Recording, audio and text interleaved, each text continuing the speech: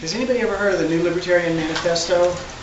This is just a zine copy of it, and unfortunately we're totally out of it. I called Derek, JJ Derek J one day. I was called very embarrassed when he pointed out that wasn't him. Yeah, different people.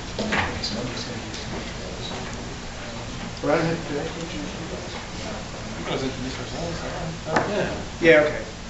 But anyway, the New Libertarian Manifesto is where the word Agorism was coined into usage.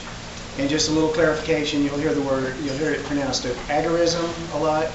And I'm a purist. I like Agorism. That's the way Samuel Konkin used to pronounce it. And swing your own way, nobody cares. But anyway. I have a question on that. Why do you prefer that? Why do you say that's pure? Because I used to hang out with Sam Konkin when he was writing this, and he pronounced it that way. So. I'm just saying, because there's no g sound in the Greek alphabet. So, and it comes from the. I'm just saying, this is the argument people, because I say agorist, and they're like, no, it's agorist. I'm like, I have no authority on this question. It's a g sound. It's not a g sound. Right? So just say it however you want. That's the point. How do you pronounce Agora? Although it's not the same. I just say agorist. I really don't. On one side of the room, prescriptivist on the other. Yeah. You can have one. Okay, so I'm a purist to Sam Konkin who mispronounced it. So. So you're a Konkin loyalist. Yeah, I'm a loyalist. That's what it is. So anyway, just a little historical perspective again. In the 70s, kind of the libertarian movement started with the ideas of Murray Rothbard and Carl Hess trying to create a left-right coalition of the anti-war activists and the marijuana legalizationists and the lower tax conservatives and all that. And they concepted it as a left-right coalition, and then some folks came along and started a libertarian party. And folks like Sam Konkin said, no, we're against majoritarian democracy, so we can't be involved in parties. Let's do other stuff. And back when I first started hanging out in New York City in the laissez-faire bookstore, I would hear all these debates back and forth. And I've got some old tapes in a box somewhere that I recorded back then. And there was a debate between Sam Konkin and Gary Greenberg, who was the chair of the Free Libertarian Party of New York, about whether they should do political activism or something else. So Sam Konkin didn't have a whole cogent, written out philosophy at the time, and so people asked him for years, well, why don't you like the Libertarian Party? Why do you think we should do something else? So he finally was writing it in 78 and 79, got this published in 1980. And he felt that the word libertarian had been ruined by the Libertarian Party, and he had to come up with a new word. So he looked around and he found, I think that's it. Just say whatever you want. That's the point I'm making. So the Agora was the marketplace. And so, along with concepts that are popularized by people like Murray Rothbard, the idea was that there's only two types of actions you can take. There's power and there's market. The political process is power, using power to get what you want. The marketplace is the one where libertarians live. So we can argue till the cows come home about whether you should vote or not. I don't care what you do. That's okay. That's fine with me. I'm just telling you what Agorism, how it came about or whatever. So the philosophy as written was that to be consistent, libertarians would only work in a marketplace kind of way, in a voluntary way, and that doing the voting process and promoting candidates would actually, in the end, increase the power of the state, even though you're doing it for the reasons of decreasing the power of the state. He basically said that wouldn't work. So just read this. This is a place where you can find a link to it and read it online. There's also an audio book, so you can listen to it online. Then Agorism then advocates the means is counter-economics. And what he said was the establishment economics teaching, the purpose of it is to mystify people. How everybody says, God, economics, I don't understand it. This is so dry and boring and all that. But he says the purpose of it is to mystify it so people don't know how their money is being stolen from them. If you got more clarity, you'd understand, well, there's this centralized banking system that's owned by this wealthy elite who have this plan to rob everybody's pockets all at once. That's counter-economics. is fully, clearly understanding how we're being robbed. So counter-establishment economics got distilled down to counter-economics. And then counter-economics practice, rather than theory, is actually being involved in the economy and being free in what you actually do in all your enterprises. And then if we traded with each other, traded with the outside world in the counter-economy, we increased our own freedom, we increase our own prosperity, and we create a whole community where we can have a marketplace. And essentially, from time to time, we are going to get attacked. The state doesn't have all power. You know, there are people that burglarize homes, and well, it's against the law, but they don't catch them because the police aren't standing at every door, every house, trying to prevent them from being burglarized. The same thing with the marketplace. People say, well, you can't be in the counter economy, you know, they have laws against that. Well, they can't enforce all the laws. You know, the best example of all is the USSR. They had the most pervasive police state and control of, you know, all times, and yet there was this thriving underground economy called the Nalevo economy, which is the left-hand economy. And what happened there was, and then I'll turn it over to the rest of the panel. I'm Jack Schmidt, by the way. In the Soviet Union, since everybody worked for the state, but everybody was also a consumer, one of the currencies that they had was everybody had to get forms signed and permissions and all that. Well, the people that they were getting their permissions from were actually their neighbors and friends and whatever. So there became a trade where approvals and whatever became another form of currency. And if you wanted to get your pipes fixed or something like that, and a plumber came to you for permission, you say, I give you permission, but I have a leaky sink. And so they would trade in other things than just pure currency because they never had enough rubles. They had ration stamps, and so they traded in that. That was another currency. So this underground economy was like just pervaded everything there. And when the Soviet Union collapsed, the reason they didn't, they had difficult times, but the reason they didn't all starve to death was they already had an economy that worked, because the Soviet economy didn't work. And given that, there's the theory side of things, which is agorism, and agorist practice is really the activist side of it, going out and educating, going out and what Konkin says is you want to go out and find all the counter-economists, the people that are already in the underground economy, and convince them that they shouldn't feel guilty about that. They shouldn't try to reach a point where they could go straight. They should reach a point where they're prosperous and help them build the community of free traders as it was. So that's one of our educational approaches as we go to people already in the counter-economy. The other side of the educational approach is to go to libertarians who understand the theory, the libertarian economic theories, and try to convince them to become human actors in the counter-economy. Sure. At that end of the table? Yeah, absolutely. Yeah, so I'm Andrew. Been selling baklava online, started about 2009, fall of 2009. Just looking for a way to make some extra money, and I kind of saw it as a form of activism that I wanted to get involved with. I hadn't really put too great thought into it, but I was like a fresh anarchist, and I'm like, I want to do something. So, and I can't move to New Hampshire at the time. So I started doing that, and it got pretty successful, and then I went to Pork Fest in 2010 and sold some food there. I'm sure many of you had some. And so I just wanted to keep building on that and see what else I could do. Really, it was just nice to make some money and keep it, you know, not have it taken from you. It's kind of a nice thing. Because I was working full-time for Comcast at the time.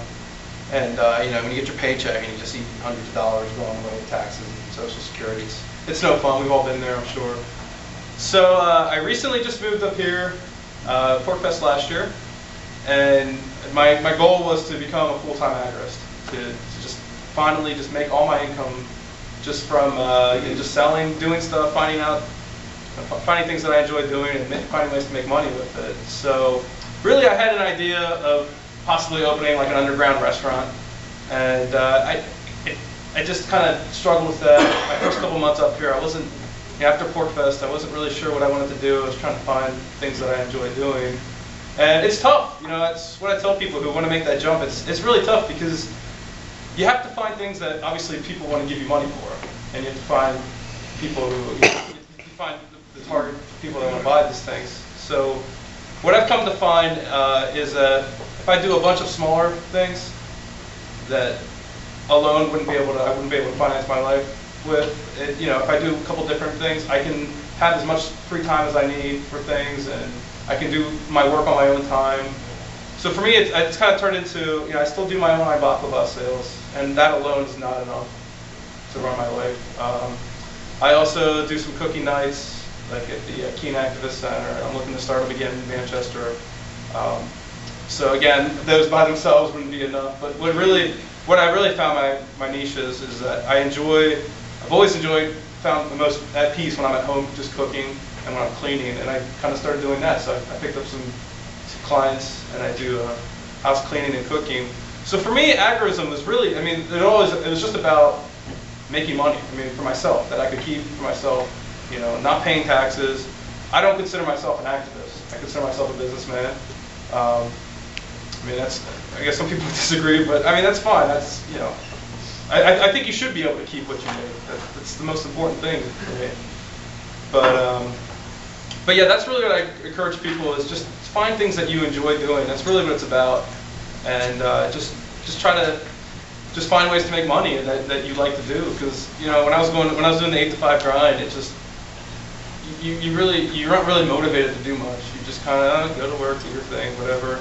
So you have to really self-motivate yourself to get going, and you can start small. You can start with something that, like I said, just something small that you like to do that you can sell on eBay or whatever. I don't know. Start there, or Craigslist, whatever. But when you finally make that jump, it's really nice. It's rewarding. It just takes a lot of work. It requires a lot of self-motivation and a lot of hard work. But those are the biggest things, in my opinion, that you need to have. But yeah, so I'm up here now and doing my thing. I have a stand here. Just try to do some work whenever. But is your question? Yes. I was wondering how you deal with clients that want to pay by credit card or check or whatever. I presume you want to barter or cash or silver or something, right? Yeah, I take, like my stand right now, I'll take Bitcoin, cash, credit card. Credit card? Gold, silver. Yeah, I have I don't have it on me, but I have, maybe some people have seen it before. It's a little, it's called Square. No, yeah, it plugs into my phone and I just swipe card. Right, but that kind of goes a little bit more above ground than... It does. You're right. And I understand that. That's not my primary. I primarily deal in cash because, no matter what, I can't go to the grocery store with silver. I have silver, of course. I'll take it as payment, but I still need a certain amount of cash to live. We all do. Yeah, sure, exactly. So I don't have a problem taking those things, and I'm pretty public about what I do. I think it's good to put yourself out there. Maybe it's a higher risk, but I don't know. I don't want to. State hasn't come for you yet. Yeah, and I don't really want to. I want to show people, hey, you can do this. It works. I don't see what the big deal is. For me, I'm just making food for people or cleaning a house. I suppose in this state it's a lot easier because you're not expected to collect sales tax for the state. You're not expected to report income tax to the state. You know more than I do. So yeah. So somewhere where you have those things, you've got a lot higher risk if you try to go to the market or whatever. And I think moving up here has been very helpful because the community's here. And you can work within that, and then obviously I want to expand out beyond that. So I'm constantly looking to do more work and pick up more jobs. But really, it's just I love what I do. I wake up on my own, like at 7 a.m. I don't need to go to an office or anything. But I get up and I get to work and I do things, and it's all in my own time. Really, I just schedule things with my clients and work things out, and it's great. I'm probably. At this point now, I could say that I'm definitely making more than I did with Comcast.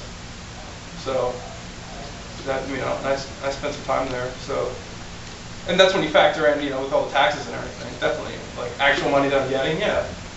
But I'm working a lot. If you see me at PortFest, you might I stand all this back there. We bust our butts to get that work done.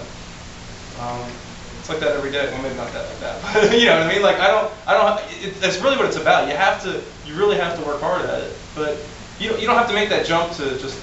If you're thinking about starting a business, you don't have to go hardcore and just I didn't.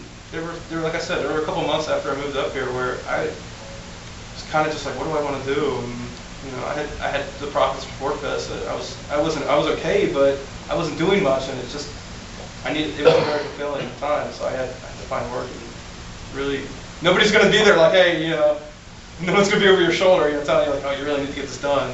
So it's up to you. But so that's really where I come from with Agorism. It's like Jack said, you know, there's some people that have, you know, they educate, and I guess I educate through what I do in some ways, but I don't really have philosophical discussions about it. I mean, I'll talk about it, sure. But for me, like I said, the most important thing is just about providing the service that people want and, you know, making some money. Yeah. I was just curious, what are your future plans with your business? Like, do you plan on expanding, maybe opening a store or a restaurant or anything like that? No, I really don't want to. I really don't want to deal with, I grew up in a restaurant business. My family's had restaurants, aunts, uncles. I've worked in them all my life, since I was 12, up until, you know, last year when I moved. So, and I'm 31 now, so I'll be 32 soon.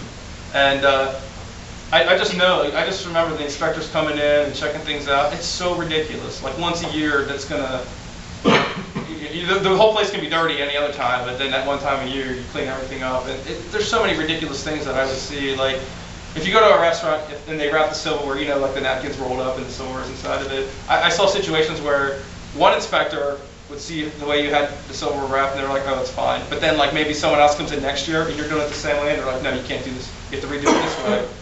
And it's just so many ridiculous things like that. And it's just an online store. Yeah, I have the online thing now, of course, and I actually do want to expand, because I've been eating paleo for about almost a year now, and there are some products I want to offer, because I make these great cookies and cakes and pies, and I love to be able to sell them. You know, I've really been experimenting with stuff. I love, like I said, I love being in the kitchen. So, you know, fortunately, people need to eat every day. Fortunately for me, so it's like I can make some money with that. I understand it can be harder. Some people have passions where, you know, oh, I like to fish. Well, okay, you can make money being a professional fisher, but, you know, competitive fisher, I don't know, let's just throw another example. I mean, it's easier for me, I think, because, and really the most important thing, I think, as an agorist, to be successful is your reputation. It really is all about, you know, people know what to expect from you. You know, you start out, someone's basically taking a risk with you because they don't know what you can do, or, you know, if you're going to flake out on them or whatever. So it's important for me to be on time for the work I do and meet deadlines with people who want something by a certain date. And you know, you do that, you handle that with every customer. I think it really builds on that. Or like at Pork Fest. And we have fun too. I mean, like I said, yeah, obviously you need to make money. I mean, we all do. We all need to make some income, but why shouldn't you have fun doing it? Of course you should. I mean, that's important. You know, people come out there from all over the country, something like Pork Fest, and it's like, you're part of that experience. You want to provide them, you know, you want to be part of that, and you know, you're going to be there next year. You want them to come back. They're going to be there all week. You want them to come back the next day. So yeah, have some fun. You don't have to try. You'll have fun. You know, it's an awesome time. So yeah. Any other questions? Okay. Right. Cool. So I'm Ron Helwig. Probably a lot of you have seen my Shire Silver. I started off with the Liberty Dollar in '99. So I've been doing this for a little while. Moved to New Hampshire as part of the Free State Project in 2005, and really wanted to get that ramped up. And finally got a group of people organized to try to get it moving right when Bernard got attacked by the JBTs. So we scrambled, came up with a better idea, and I've been moving that forward. It's specifically targeted towards the monetary system. We really want to get that reformed, and so we're trying to push that from the agorist point of view of this is specifically not government money. Government messes that up. Every time it touches money, it messes it up. So we're staying away from that stuff. Trying to make it easy to use, and trying to convince normal people who aren't necessarily us, to get involved with it. What, you know, What's the benefit to people that don't care about sound money or freedom, that are just trying to live their lives? We need to get them on board as well. So I'm working on that. George has been a great help with the, because Porkfest. Sure. Accepting it. Ophir has been accepting it as well. Lots of other places are accepting it, not necessarily, publicizing it. We understand that a lot of people have business models that they don't necessarily want publicized, but we're working on that. So we've got the website up. We're getting sales. Sales are increasing now. Yes, we are, using the credit cards for when we have to, PayPal. We're working on getting Bitcoin acceptance. We've got to get that working. Bitcoin, love the idea. The implementation seems to be really good. We're pushing that forward as that's what you use online. If you want anonymous cash in person, Shire Silver, that's the way to go. So, if we get these things working, we all push forward with the Agorist strategies, we're going to win. I'm looking at it now, seeing what's been happening. We've got the guys doing the dime cards. We've got the people, other people using the Shire Silver model. This guy down in Arizona with he's got his own bar. He's been doing them. Oh, yeah. That's one. And of course. Oh, that's a nice looking card. Yeah. One of my favorite. I'm glad you remember because I forgot mine. I was gonna have one. Yeah. So these cards are also a great way to advertise your business. You can use them as they're cheap enough, especially the lower end ones. This one is worth about $1, that you can use them as your business card. It's a business card that they won't throw away, as you can tell because I'm still got his. After having it for several months. Yeah. So there's Actually, a lot. for the record, I gave that to your kid. Yeah. It's not mine. It's myself, but he'll get it later. He's played with it. Just reminding you. Yeah. It's not your property.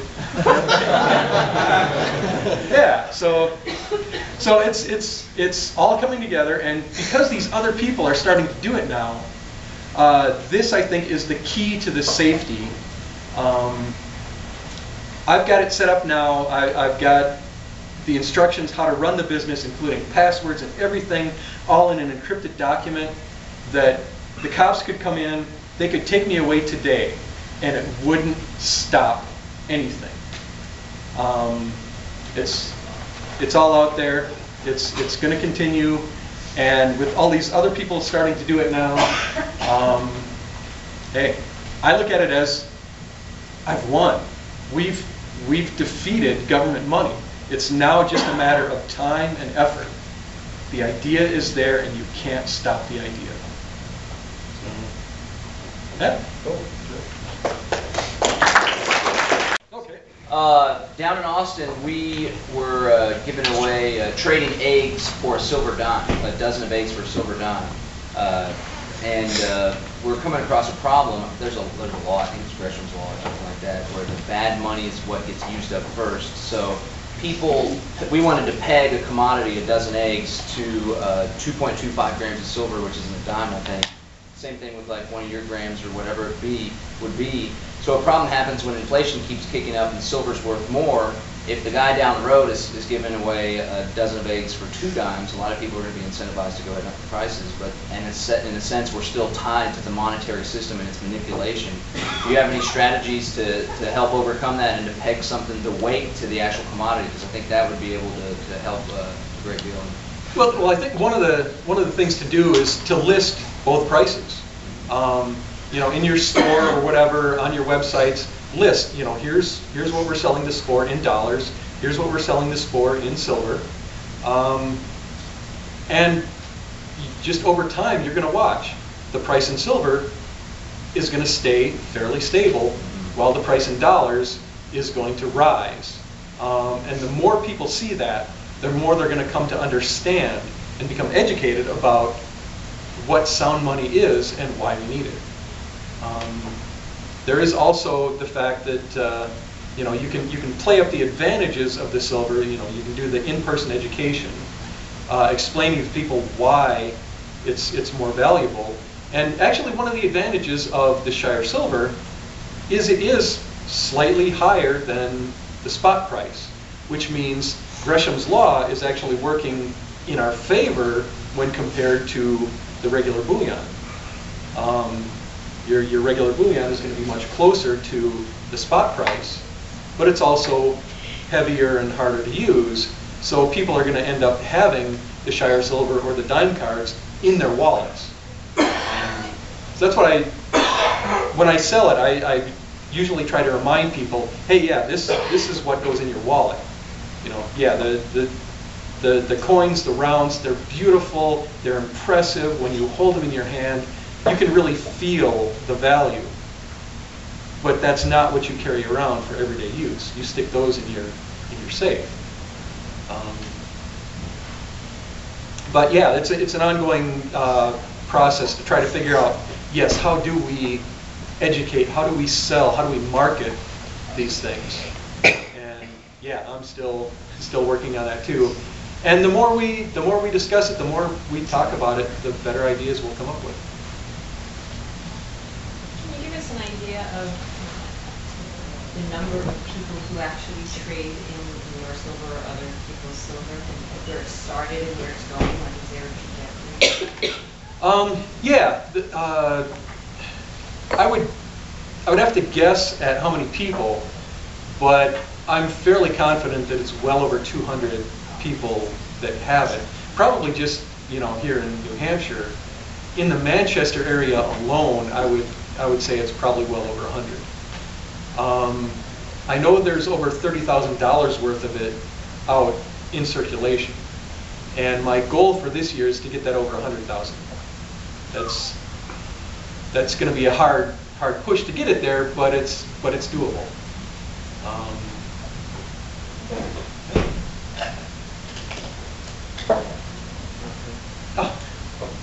What is Gresham's law? Well, that's a good question. Gresham's law, most people use the compact version of it, which is bad money drives out good money. Because if you've got in your wallet, if you've got some silver and you've got some dollars, the dollars are inflating. So you're going to want to use those first. So when you're trading with someone, if they'll take either of them, you know, you're going to want to give them the bad money and get that out of your possession and keep the good money. However, Gresham's law is actually a little more precise than that, and it refers to legal tender laws. So it's that the bad money drives out the good money when you have legal tender laws forcing you to use the bad money in the first place. Our legal tender laws here are actually a little more restrictive than you would think. They're basically, you have to use it, you have to accept it if someone is trying to use it to pay off a debt, and you have to use it to pay your taxes. But if you're running a business, you can refuse to actually accept it. Like if you're selling some baklava, you can say, no, I don't want that. Now, if you've already sold it, you've made a deal, and they come back later and want to pay off the debt, then you have to accept it at that point. But you know, there's plenty of cases out there where people are saying, you know, we don't accept anything over a 50 after 10 at night, or you know, our drivers don't have so much change. We don't accept pennies or nickels. So it is. We have a lot more flexibility in. I'm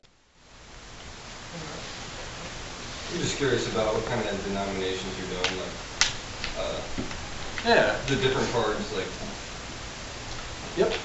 I don't actually have all of them with me. I'm missing one. But I have a half-gram silver, and that goes for about $1. My MSRP today is like $1.05. The 1 gram silver and that's $2 basically. 5 gram silver is about 10. 1/20th of a gram of gold is $4, and 1/10 of a gram of gold is $8, and then 1/2 gram of gold are $40. So, and it does a pretty good job of covering your everyday transaction stuff, except for, of course, change, the small change. One of the things I was thinking that should be done eventually is, I've always thought that it was the way our American currency system was backwards. We use coins for small change, and we use bills for the big denominations. That's backwards. We should be using the coins for the big things and using the paper for the small things. I mean, who's really going to care if you're counterfeiting a 25-cent note? You're just going to accept it because, even if it is a fake, it's not that big of a loss. So I was thinking the kind of the same thing could happen with the cards. Is once we get to the point where enough people are using it, we could have some kind of warehousing system where you would have, fractional cards being out there that wouldn't necessarily have the metal in them, because it does actually. It's not real cheap to make the cards. So coming up with something that would be cheaper for doing smaller denominations would help to make the smaller change. People hate coins, though. I mean, us in the freedom movement that like the sound money, we like them because we understand it. But the general public really hates coins. I mean, there's supposedly like millions of dollars worth of dollar coins sitting in vaults in the DC area because nobody will use them, and because they've got stupid laws that are like, well, for every Susan B. Anthony you have to have, or Sacagawea, you have to have one of the presidents or one of the states or these things. So they're producing all these coins that nobody wants, and they're just sitting in vaults. Yeah. So that's another advantage to the Shire Silver model is it's getting people away from the coins. Another explanation for that, though, is that those dollar coins are badly designed. Well, that too, yeah. So it's hard to say which reason that people don't like the Well, one particular. but like pennies, a lot of people. They're worthless. Yeah. And a lot of the reason that people use things like credit cards and debit cards is just because then they don't have to mess with change. If you get to the point where you're using a reserve system and you're thinking of issuing fractional cards, is there any reason that those cards couldn't work like credit cards or work like any other digital? Like, oh, sure. Like instead of having a serial number on a specific coin in the vault, could I have an account for an undenominated measurement, or a denominated measurement but not a physical? I'm not saying. Well, You know what I mean? I think I know what you're getting at. Like there could be a gold brick in a vault, and we could all own a share of it. Yeah, sure. And that's really what some of these places like eGold and Gold Money, Pecunix, they've been trying to do that, to have a debit card that's hooked up to, but the governments keep getting in the way. So we could do this. It would from a technical standpoint, it's easy, but government gets in the way and will stop it. We have to get the governments out of the way before that's going to become a reality. And I do want to say that I don't want to be the bank. I don't want to be the one that's actually doing it. I'm just putting that idea out there. Well, I think, if I understood correctly, what you're saying is that Shire Silver has solved the problem the Liberty Dollar had by being more distributed. Yeah. So is there a way to use the vault concept in a more distributed way? I've been thinking about that for a while, and really what you need to have for something like that is some kind of distributed vaulting system where it can be audited anonymously. And without, if like, say you have a safe at home and you can put stuff in there, I've got one at home, he's got one at home, they've got one, and these can all be Put a webcam inside. fungible. yeah, see, that's the kind of discussion that has to be had. You don't want to know what I do in my vault. What do you have in there? But, having some way of doing that and setting up that system in such a way that the government couldn't come in and break it. Once somebody figures out how to do that, then yes, that can be done. But at this point, with stuff like Bitcoin, it's almost irrelevant. It's not necessary. I mean, we can all be using things like Bitcoin for the small change, for the debit card situation, and it's my understanding is Bitcoin isn't necessarily anonymous, but it can be if you use it right. So for online stuff, and if you're careful, you can use Bitcoins to do anonymous transactions. And my Shire Silver is always available as a cash type anonymous transaction. Just a quick comment on small coins and vendors accepting silver. Last year at PortFest, I ate lunch for a week on $2 in silver dimes, and every vendor I asked, which is probably half a dozen of them, accepted it, and I never had more than about $2 in Federal Reserve notes in my hand at any given time. But the Federal Reserve notes and the fake dimes, quarters, and nickels serve as good small change. So that stuff's not going to disappear overnight, even if the dollar does. Yeah. All right. Okay. Hi, my name is Pilfer. Free Stater, moved to New Hampshire 2007 from Los Angeles. I live in Manchester. And I'm guessing Wallace put me on this panel because about a year and a half ago I opened a private libertarian community center in Manchester called The Quill. But I don't really want to talk about The Quill because we've already had 2 examples of actual businesses. I'd rather talk about theory, and it's actually perfect that George and Ron preceded me because I want to talk about 2 subdivisions. I want to talk about business, and I want to talk about currency. Mandarin. Okay. Sorry. Mandarin wrong.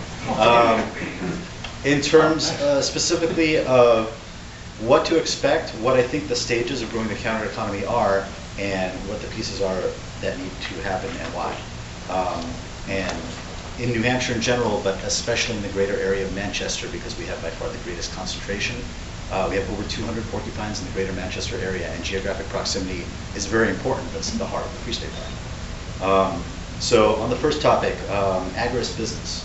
I like to divide them in my mind into 2 categories. The first one is sort of sustainable in the public eye, and that would be like the baklava store. You just got a website, nobody cares where you are, no one's really looking for you. It's great. Or your other example of just doing house cleaning for people, who's going to get involved in that.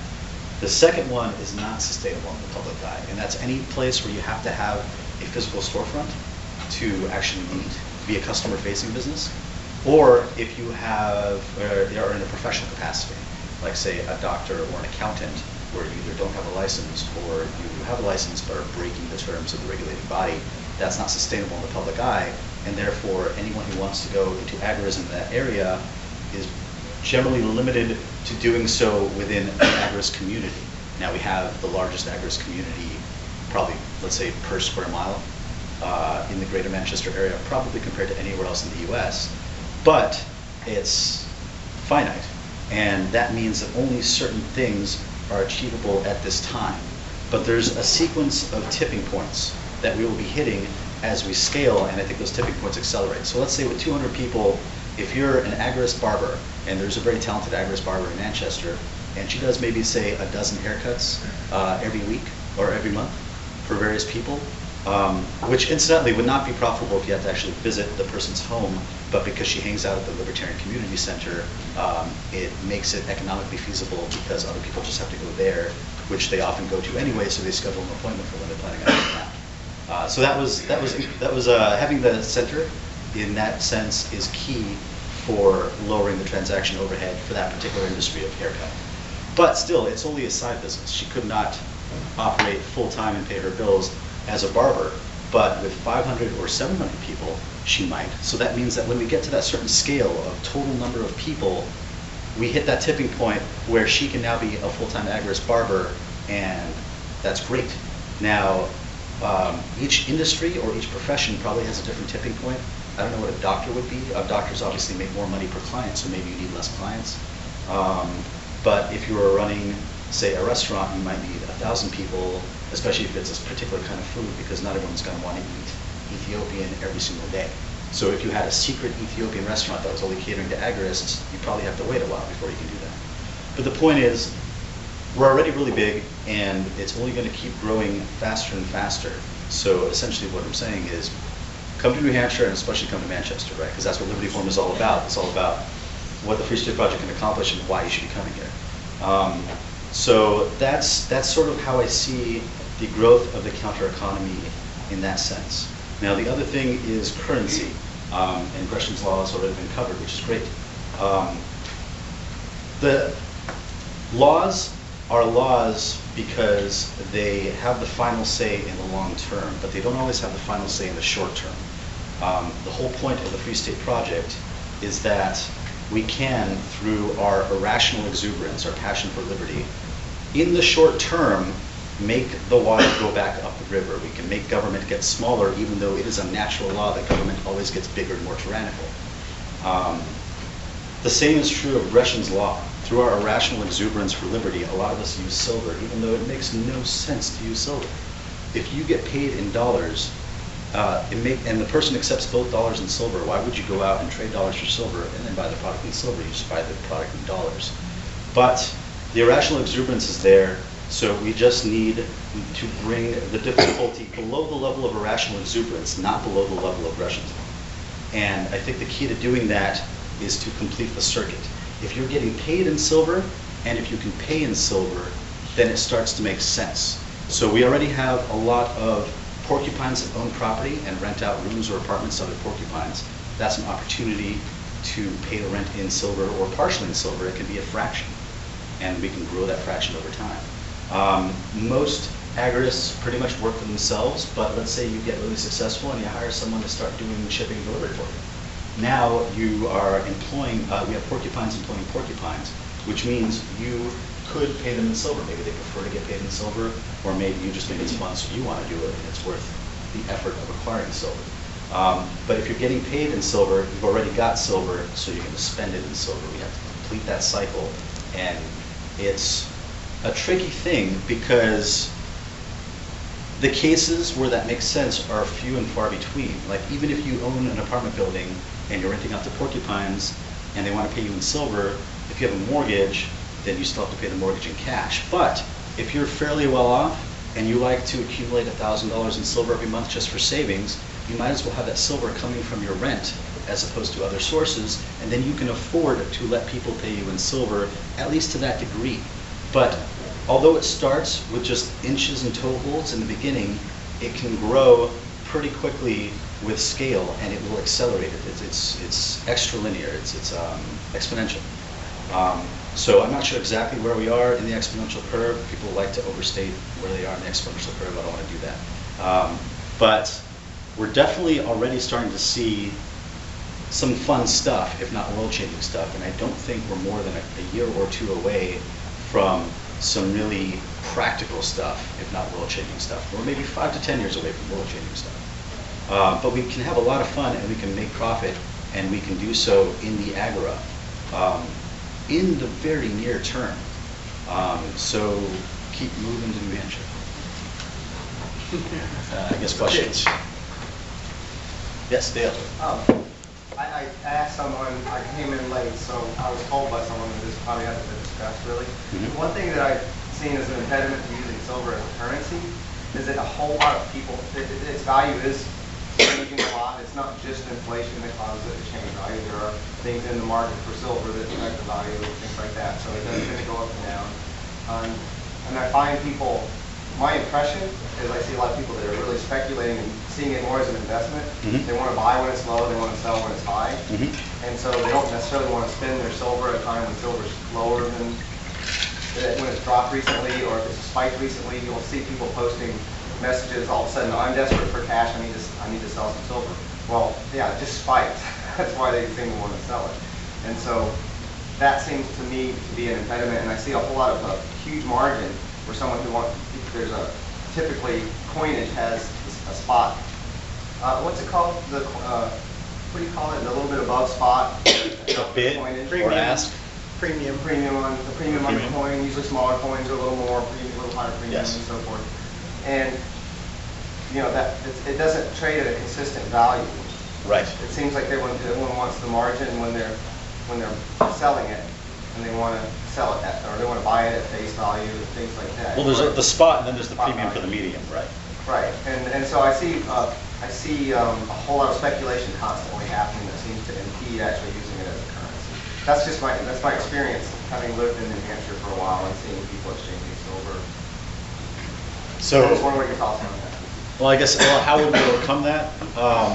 Okay, so you're saying that people buy it when they think it's low relative to, basically relative to the last month of prices. It's not. For their expectations. They're expecting it to go up in the long run, but when it dips and peaks in short term, and that's when people they seem to want to speculate on it rather than just use it as a currency, because it does vary a lot in value.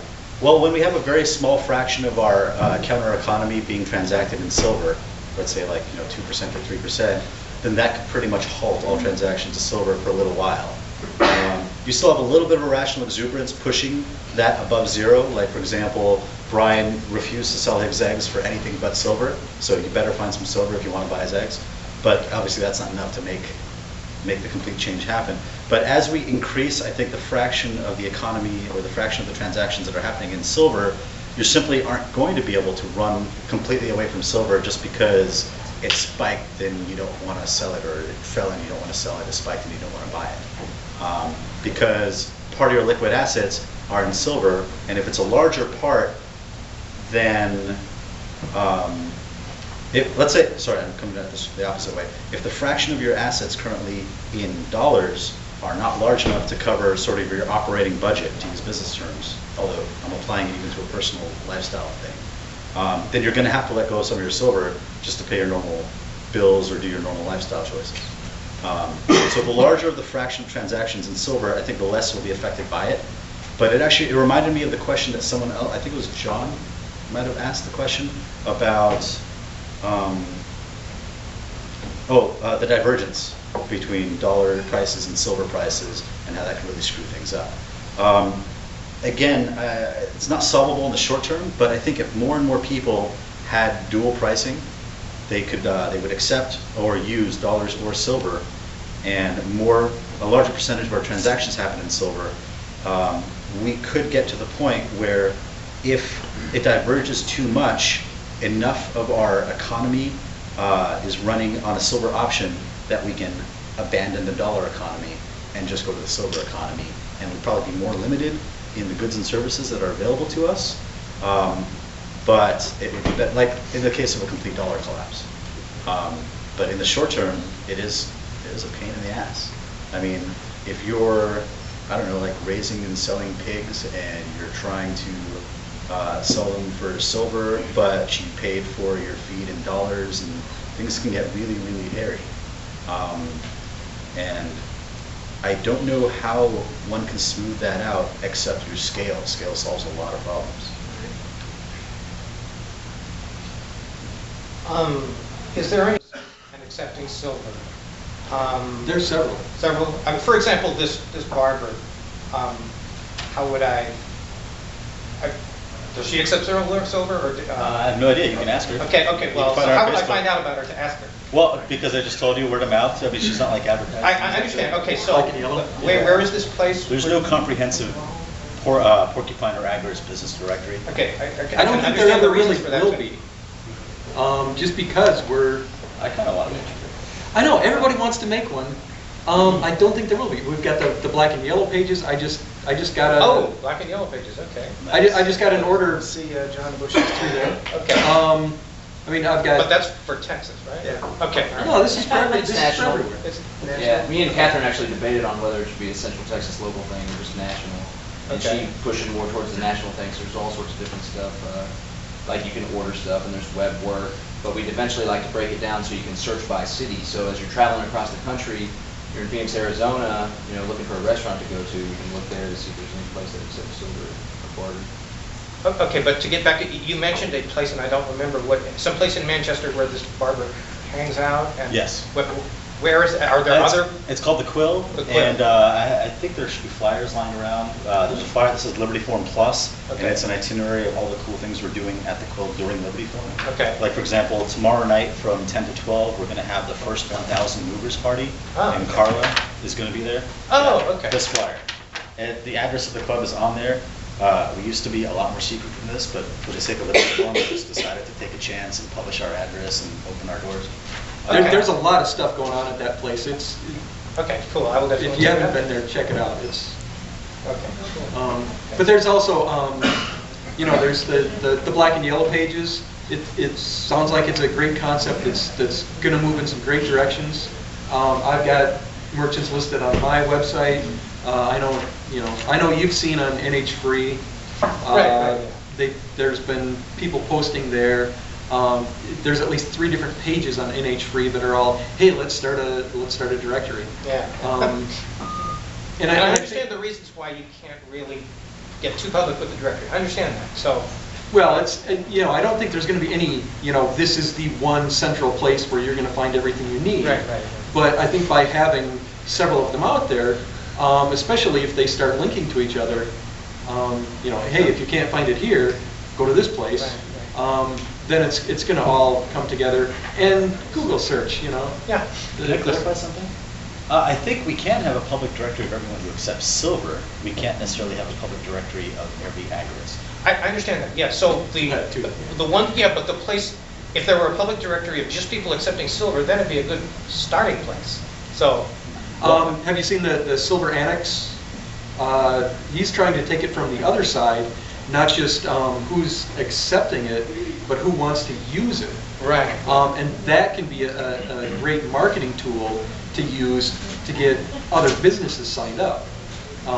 So we can say, like in the Manchester area, if we can get enough of the people that have, you know, silver, whether it's the Shire silver or whether it's just regular bullion, go to the site, signed in, then we can point to other merchants and say, you know, go into them and say, hey, look, there's, you know, 150 people within a 5-mile radius of your store that want to use silver. Will you accept it? And I think that will be an awesome marketing tool. I have a question kind of for the panel, I guess, and for anybody. What do you think? I know a lot of people are worried about the government or all kinds of things coming down on them for running their business. What's your opinions on being a private agorist or being a public agorist? I'm asking as someone who's been public pretty much from day one. And, I mean, geez, I even had that NPR thing last where I had relatives call me. They're like, "I heard you on NPR," and you know they live like states away, and I'm like, "What?" I think that as long as you stay, well, both low-key and low-scale, your risk is pretty low. Where you get the high risk is if you either are very, very public about Well, it. let me. I'm not necessarily saying about the risk. I'm just saying, would you? I personally take the stance that being public is beneficial because it encourages others to also, you know, start something. It's like the difference between smoking weed at home and smoking weed at 420 at the park. Yeah. I don't know. Right? Are you just trying to smoke weed, or are you trying to do it publicly to show people what it looks like and to embolden other people? But that's a whole other issue, and I mean, we could talk about that, but some people would see that and be like, oh, these people are out here making trouble, whereas they're like, what are they going to say? Oh, this guy's making a sandwich, you know, Right. clearly he hates children. You know, they can't make that argument like they can with weed. It's a relevant question because suppose we did have a directory. You'd want to know, okay, what's the risk if I add my name as a vendor to this directory?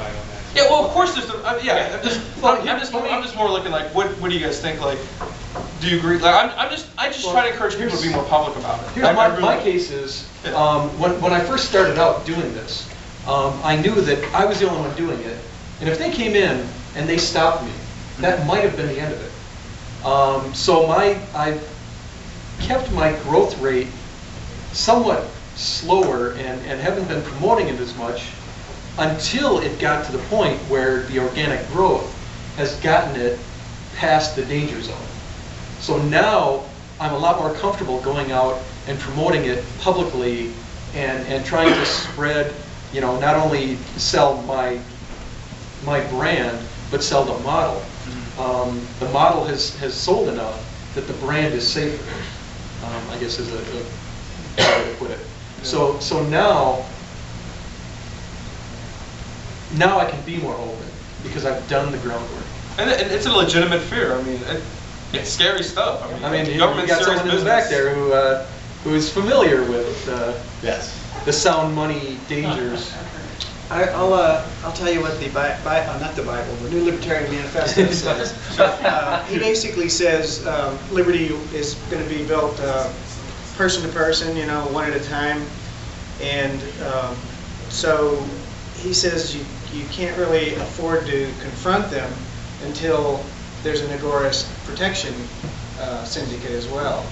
So it's like dispute resolution and protection, they're all businesses in this kind of thinking. And so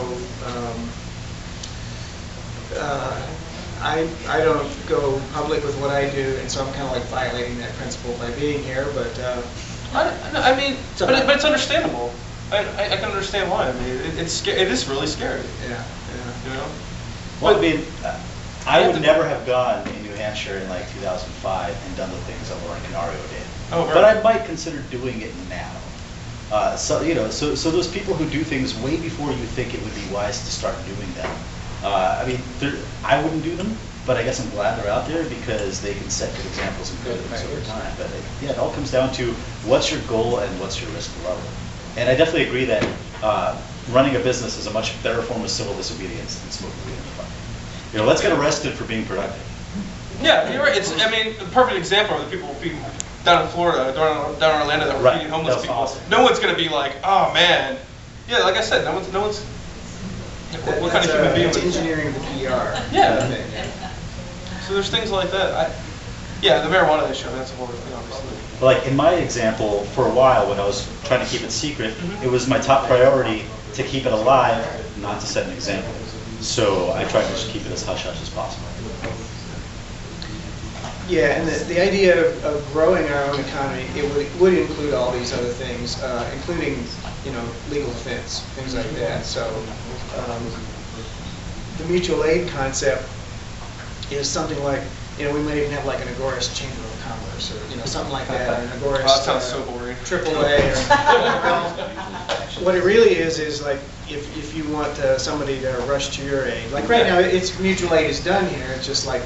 And there's all aspects that are being tried, the Port 411, the Port 911 is trying to get revived. Civil disevolution, Yeah. mutual aid, Yeah. response team. Yeah, so all those different things need to be done and done more, really.